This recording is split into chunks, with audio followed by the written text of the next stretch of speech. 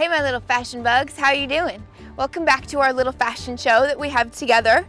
So our next trend that we're talking about today that I've noticed on the streets is prairie dresses. They're on a lot of runways too. Louie especially had a lot of prairie dresses on her runway. I'm excited about this trend because I'm obsessed with prairie dresses. I've been collecting them for years. I know how to find them. So I'm gonna give you my little secrets on how to find them right now. Ready? Ready? Go to a vintage store and look for the label Gunne Sax. The sizes will be strange. I, for example, I think wear a size 13 in Gunne Sax. A size 9 is almost for a child, and a size 7 is for someone that is an imaginary person, pretty much. Floral cotton, India cotton, or Gunne Sax. Any of those keywords will help you find what you're looking for. Just to let you know, in the 70s, the waist sizes were really little, so make sure you look at the waist measurement on eBay before buying. That's a good tip.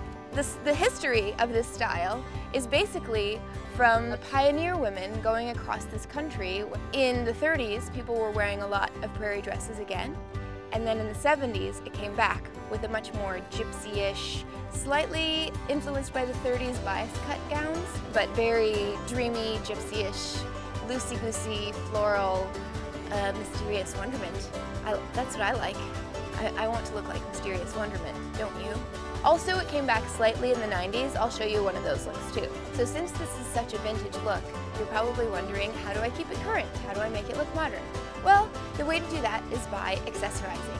All of these kinds of looks look good with any kind of Native American accent, with any kind of like fringy business or feathers, but also it looks amazing with the big platforms and wedges that are very popular this season. Some fashion icons that have rocked this look are Florence Welch from Florence The Machine. She wears the prairie look quite a bit and always looks ethereal and magical in it. Also, people like Kate Moss and Sienna Miller are known for wearing the prairie boho look as well. Mary-Kate Olsen is frequently seen wafting through New York in one of her favorite loosey-goosey prairie dresses. And Nicole Richie frequently looks like she's some kind of woodland fairy princess. Along with someone like Rachel Bilson, who usually wears more like chic little numbers, but she sort of changes hers by wearing it with a little blazer, so I'm gonna try that. The prairie look has been popping up on a bunch of runways recently too. Louie did one of my favorite takes on this look. She makes it look really ethereal with a bit of a grunge Navajo edge.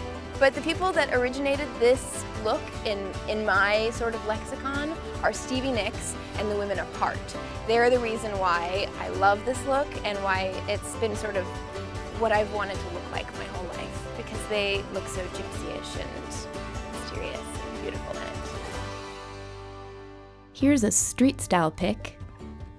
In U-style, here's Snotty Potty sporting a super adorable red asymmetrical prairie look.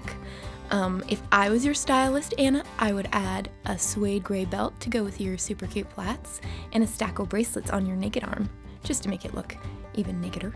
So that's it for prairie dog things today, guys. I hope that you have lots of inspiration for fun things to wear.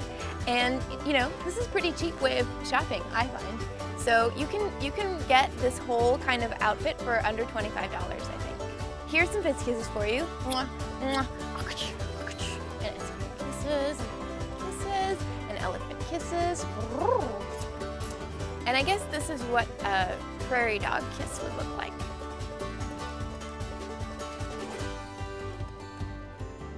Okay, so I'm crazy again. That's all for today. I hope that you enjoyed. Bye!